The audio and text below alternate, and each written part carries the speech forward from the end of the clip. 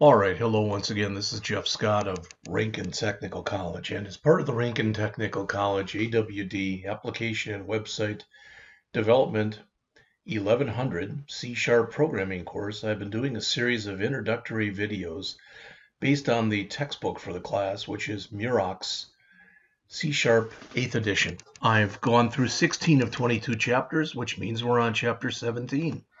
How to work with file I/O. I/O is, of course, standing for input-output.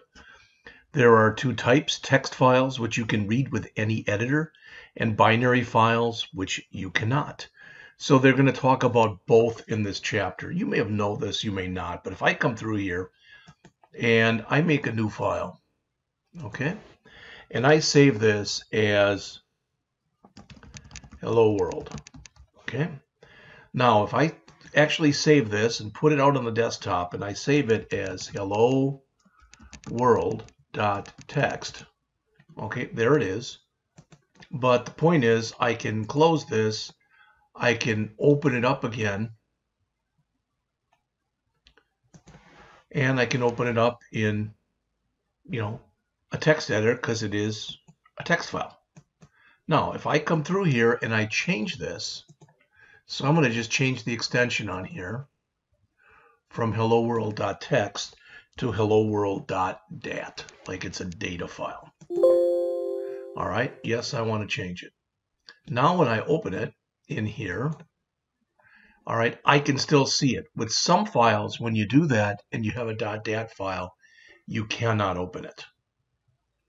All right. Now, what happens? I don't know. I'm just going to try this. I'm going to make it a .xls. All right, which should make it a spreadsheet file. And if I try to open that, even though it just says hello world, all right, well, still let me do it. Okay, I'm surprised. How about one more? We're going to change this to hello world.docx. All right, it is now a Word file, except it didn't take the period. So hello world.docx, there it is. Now if I try to open it up, still let me. I am surprised. Now, I don't know if it's got an old cached version in there or what, but I now have this. Where is it? And it's saying word experienced an error trying to open the file. Okay, well, it doesn't like something about it. Let's just change everything that's in here.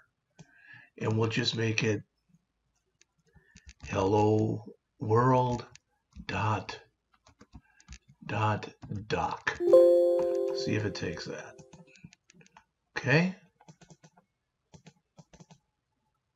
And there it is. Pretty much what you'd expect. And now that we've opened it in there, let's see if we can open it still in here. We can. But what you're going to find is, for example, here is this Word file that we had before, this what is object-oriented programming. I'm going to try to open that up in Notepad. And look what I get. Why? Because this is not a text file. This is a binary file. So it's trying to use a different type of program. It's trying to take a file that's in one format and open it like it's a file in another format. All right. So we'll get an intro to the system.io classes, how to work with text files, and then how to work with binary files. About a 20-page long chapter. So it says here, figure 17.1 on the next page will summarize the classes of the system.io namespace. As you can see, you see those to manage directories, files, and file paths. All right, so let's take a look. So you'll need this, oh, they don't show it, but as an example, if I came into the program that we've got up right here, I don't have anything I'm saving. Well, maybe we are using, I don't think we're using files in here. All right, but I could say using system.io. All right, which would allow me to use all the different goodies that exist, such as the directory class, the file class, and the path class. The directory, well, if I'm going to go and try to open something, I can check first to see if it exists. I can also come in and say if it doesn't exist to create it. I can say if it does exist to delete it. The recursive is special. It means not just remove the file or the folder or the directory, but remove everything underneath it as well. All right. The file class, same kind of thing. Does the file exist? Deleting the file, copying the file from one place to another, moving the file from one place to another. And you see there are examples here. I'm not going to read through any of them. All right. I will mention, you'll notice that when we've got this path here, we've got the @ sign at the beginning. What that @ sign will do is it'll turn off the special meaning of the backslash. All right. It's not waiting for it like this. It doesn't read this as a \C or a \F. All right. It says it's just a backslash. So, as mentioned, the classes are stored in the system.io namespace. Visual Studio 2022 generates a global using directive for this namespace by default when you create a new project, meaning you don't have to include it anymore. All right. All of these methods are static, meaning that you can call all of the directory methods, all of the file methods, all of the path methods without having to create a directory or file or path object. All right. So again, already mentioned two different types of files, text files and binary files. Even though I've shown you, here's the author showing this products.txt file and another file with basically the same information, but a products.dat file. All right. So again, as it says in a text file, all data is stored as characters. All right. By contrast, the data in a binary file can include text characters and data types. All right. To handle the I/O operations with text and binary files, .NET uses streams. And you can kind of think of a stream as basically turning on a hose. It's a flow of information that's going from one place to another place. As it says here, for instance, an output stream can flow from the internal memory of an app to a disk file. An input can go from the disk file to the memory of the computer. When you work with a text file, you use a text stream. When you work with a binary file, you work with a binary stream. The major components and stuff you work with are going to be shown here. So there's the two types of files. There's the two types of streams. So you'll notice when you look here, a file stream provides access to input and output files regardless of the type. But a stream reader and a stream writer are used for text files. A binary reader and a binary writer are used for non-text files. All right.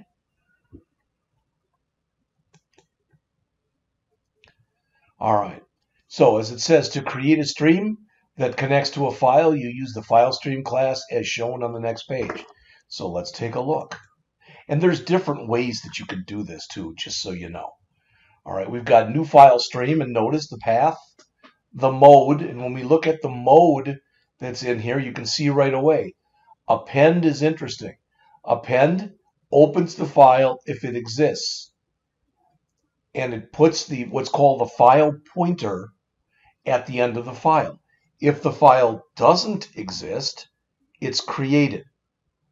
As it says, you can only append with write file access. Create creates a new file. If a file by that name already exists, it's overwritten. Even if it was a humongous file and you're replacing it with a smaller file, it doesn't matter. Create new works the same way, except if the file already exists, rather than overwriting it, it throws an exception. So it's a little safer, I guess you would say, usage. All right.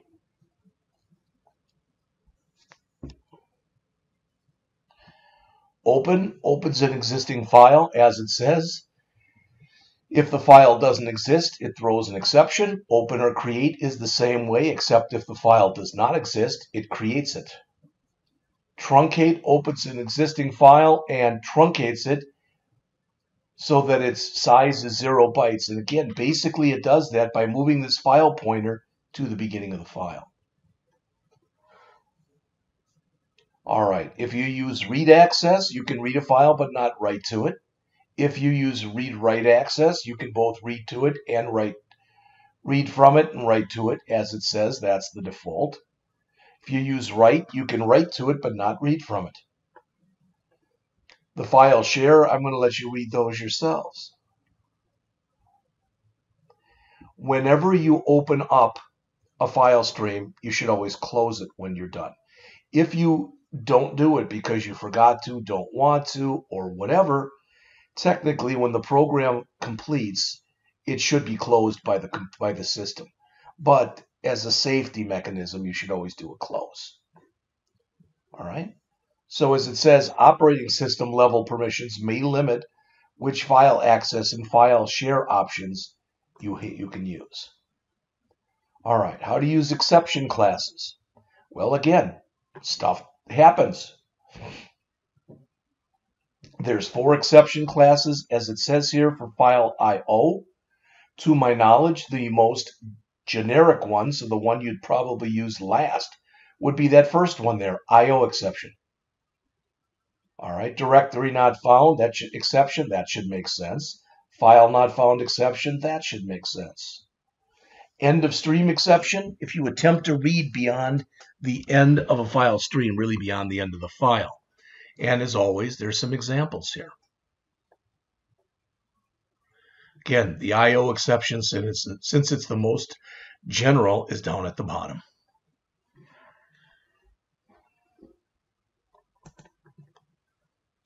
Text files. Now the rest of the chapter is broken up into 2 different sections. How to work with text files, and then how to work with binary files. All right, so as it says, to read and write characters in the text file, you use a stream reader and a stream writer. All right, so the figure shows you how to use the stream writer class to write data to a text file. It says to do that, you specify a stream you create with the stream writer object, then you can write to it by using the write and write line methods. Very similar to the console.write and the console.writeLine method we used for console programs. The difference is, rather than writing it to the console, you're writing it to a file. When you use write line, it automatically adds the line terminator. All right? So if we look here, okay, this would do very similarly to what we had talked about earlier. All right, it would write the code, then a pipe sign and a space, then the description, then a pipe sign and a space, and then the price. Those would all be on the same line, and after it writes the price, it would go down to the next line because it's a write line that's in there. And again, as you can see, we open up a stream writer. All right, it's in create mode, it's with write, and we close when we're done. Reading, of course, would be just the opposite. Now, there's a couple things in here, at least one, that's a little bit different. Peek. Peek is known as a look-ahead type of method, meaning it looks at the next character. And as long as there is another character, it returns that character. If there are no more characters available, meaning you've reached the end of the file, it returns -1. All right, read, as it said, reads the next character, read line the next line. Read to end takes from where you currently are in the file and reads the rest of it. And close, we've already talked about. So again, here's some more examples. So you use the stream reader object to read data from a text file, just as you use the stream writer object to write data to a text file. Because the records in most files end with a line terminator, you'll typically use a read line method to read one record at a time. If a field is delimited by special characters, you'll need to parse them. We talked about this when we looked at some of the string stuff earlier. And I talked about the peak already.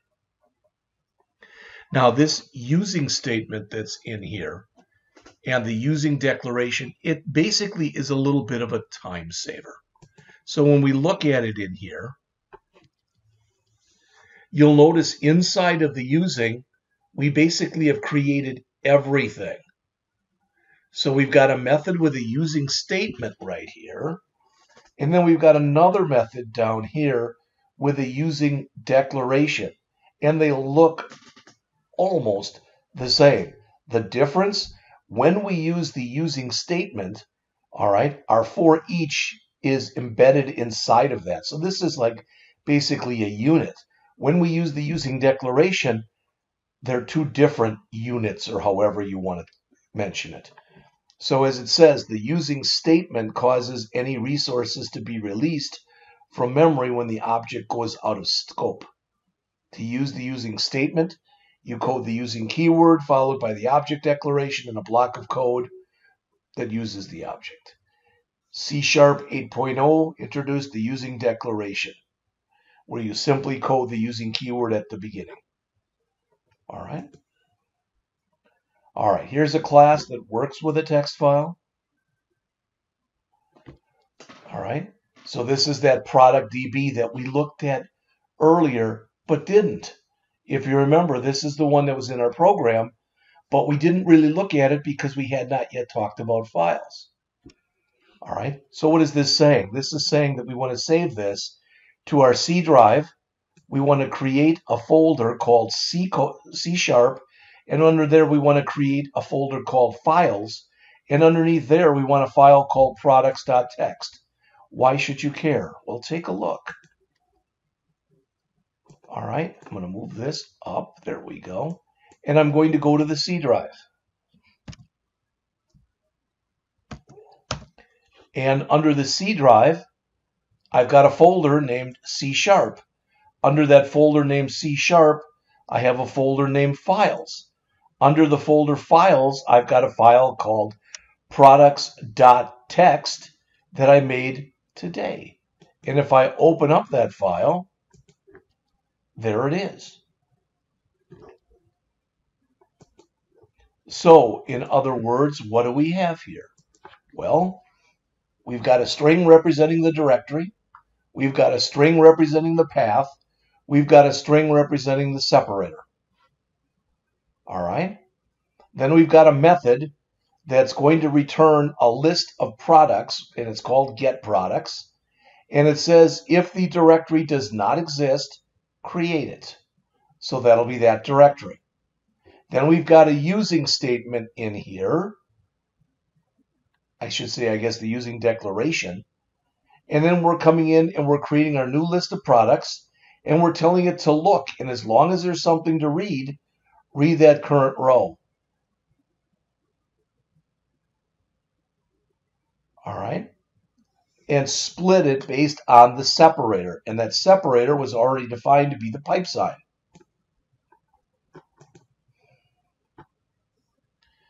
All right.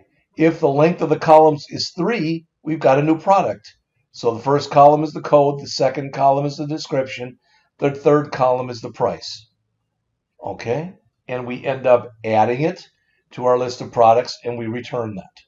That's pretty much what we have been doing. Now, binary files, again, work in a similar manner. The difference, though, again, is you cannot read binary files with a simple text editor. All right? We'll still use the file stream as the argument, but now we'll use a binary writer instead of a stream writer, and a binary reader instead of a stream reader.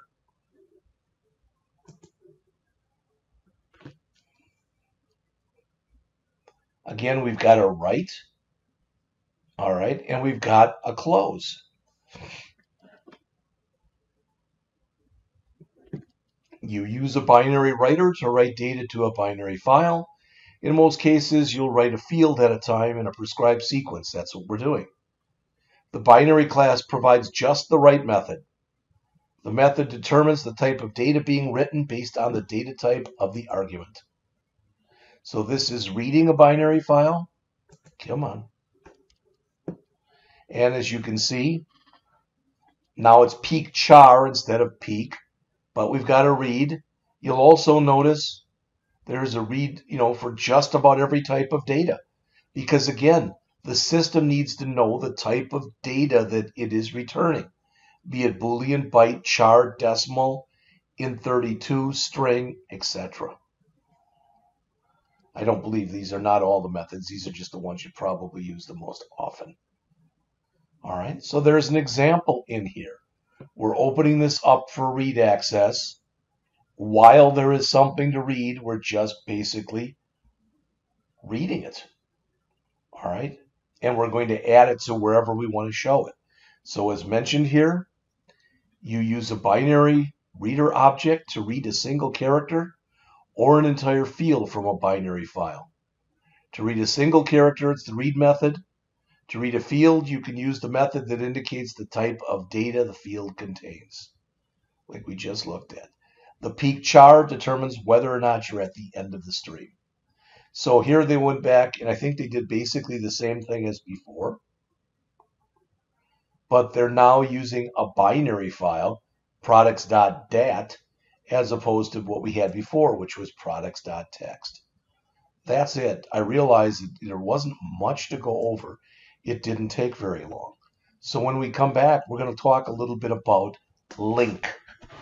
All right. I will tell you that this will not be an extensive discussion of link, but I've got a couple programs and a couple of examples that we will create together, which will really show a lot about link.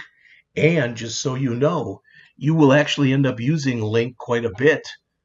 All right, especially in the fourth semester in the AWD 1115 Database-Driven Website Development 2 class. So I'll be back with that discussion in just a couple minutes.